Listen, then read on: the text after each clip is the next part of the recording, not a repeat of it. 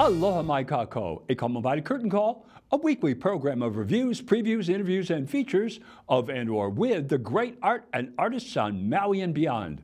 I'm Paul James Brown. Our two intimate theaters, Maui Academy of Performing Arts Living Room and ProArts Playhouse, are presenting a marvelous virtual double feature for Maui thespian lovers. Go see Kimberly Akimbo on Thursday and then Birthday Candles on Friday and have a wonderful conversation about these two outstanding examples of contemporary theater by a convocation of our best actors and some exciting newcomers who will fit right into Maui's exceptional acting pool. Kimberly Akimbo is probably a familiar name because the musical based on the play by David Lindsay-Abaireʻs won 5 Tonys for Best Musical, Book, Score, Female Actor, and Female Supporting Actor. The play was premiered at the South Coast Repertory in Costa Mesa, California in 2001. The Storied Manhattan Theater Club did a production in 2003 that was nominated as Best Play Off Broadway by the Outer Critic Circleʻs in 2003. As the lights come up, Kimberly Lovaco, the ever-astonishing Ally Shore, sits in a hooded polar parka, ice skates over her shoulder, obviously freezing. It is snowing. Finally, Buddy, J. Scott McClellan, shows up. She is upset because she has been waiting for him for 2.5 hours. Since the relationships are not defined in the program, the exchange is like that of a girlfriend chewing out her boyfriend for standing her up. But no. Buddy is her father, not her boyfriend, and Kimberly suffers from a fictional illness like Progeria that causes her to age 4.5 times as fast. So although she is 16, she has the body and stamina of a 72-year-old. They pull into a drive-through Zippy's, and the clerk, a fellow student, Jeff, Micah Oberg, recognizes Kimberly and wants to interview her about her illness for his upcoming school project. This causes Buddy to become most paternally protective. However, Kimberly is intrigued. We meet Patty, Karen Romero, in an auspicious Maui debut as Kimberly's mom, wearing wrist splints and ace bandages on her hands that render them useless. She is very pregnant, and she is trying to push the buttons of a portable cassette recorder to tell stories to her new baby to listen to in the future. At school, Jeff, who does anagrams, comes up with Coverly Akimbo for Kimberly. To her delight, the final character is Aunt Debbie, Angelique Scarpelli, another exciting Maui debut.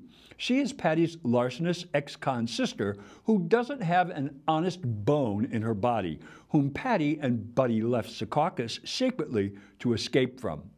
To say this family is dysfunctional is like suggesting to learn to surf at Jaws in December is a walk on the beach. The only adult in the room is Kimberly, and at 16, she is struggling to navigate the treacherous rapids of first love and trying to figure out her identity while being in the body of a 72-year-old.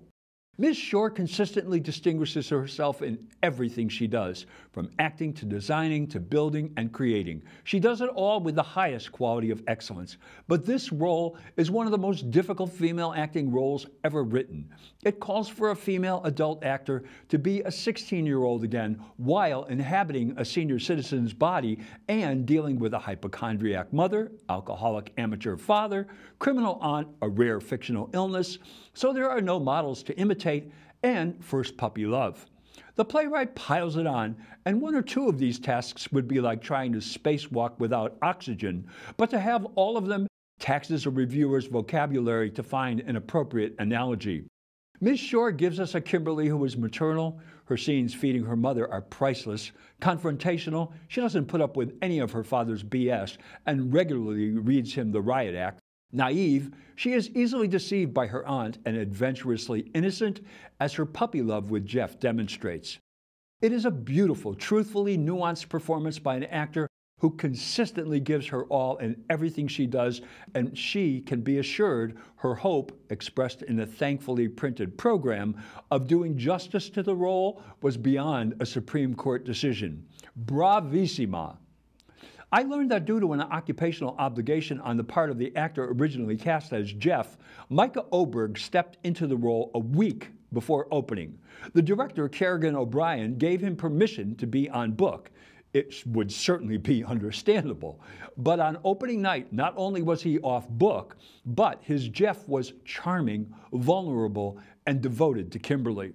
When Mr. Oberg burst on the professional acting scene in ProArts' great production of A Curious Incident of the Dog in the Nighttime in 2021, I said his performance was better than the one I saw on Broadway, and I wish I had seen John Gallagher Jr. do Jeff at the Manhattan Theater Club. I know I would be saying the same thing about Mr. Oberg's performance as Jeff. This character was written for Mr. Oberg. He is offbeat, brilliant without being narcissistic, fun, lovable, and truthful, and this with less than a week of rehearsals. You who will see this show during its regrettable last 4 performances will be seeing, if that is conceivable, an even better performance. The Dungeons and Dragons scene in the second act was one of my favorites of his, but every moment he is on stage is a delight. Karen Romero as Patty is another exceptionally challenging role. The playwright asks the actor to be pregnant, dexterously incapacitated, and later in the show she has to use crutches. Patty is singularly selfish, which, when we meet her sister, causes one to suspect is a genetic trait of her family. Also, she has to go into labor. Ms. Romero's Patty is the most comic character in the show. Her Jersey dialect was spot on. Between her obsession with her new daughter-to-be and her self-possession, Patty is a delectable character which Ms. Romero plumbs all the depths of and is clearly having much fun with. This is yet another promising debut. I hope Maui Theater will have other roles worthy of her obvious talents. Ironically, J. Scott McClellan, Buddy, also debuted on Maui in that same production of Curious Incident of the Dog in the Nighttime as Ed Boon, the father of Christopher, Mr. Oberg's character. Since that time, he has distinguished himself in many productions, most notably as Mitch in the recent tragic star-crossed production of A Streetcar Named Desire. His buddy is an alcoholic man-child playing the part of a father and husband while supporting his family as a gas station operator who is running fruitlessly away from a pursuing past which he cannot face. Mr. McClellan's buddy is frantic, responsibly irresponsible, vulnerable, and trapped. It is another outstanding notch on this man's championship acting belt. Aunt Debbie is the match on the wick of the explosives in this play. She is conniving, cunning, calculating, and determined to survive. She plays on her familial ties to achieve her nefarious purposes, and she is merciless in their pursuit. Angelique Scarpelli, who bears a striking resemblance to Ms. Romero, is entirely believable as the sister you love to hate. She also has mastered a credible Jersey speak, and her physical presence adds to the menace this character presents. This is another new Maui actor whose future will be anxiously awaited. When we discuss the plethora of debuts, we must recognize this is Kerrigan O'Brien's Maui directorial debut. And wow, just wow. This is such a difficult play with complex characters doing impossible things, and the director has to have a clear vision so the audience gets it.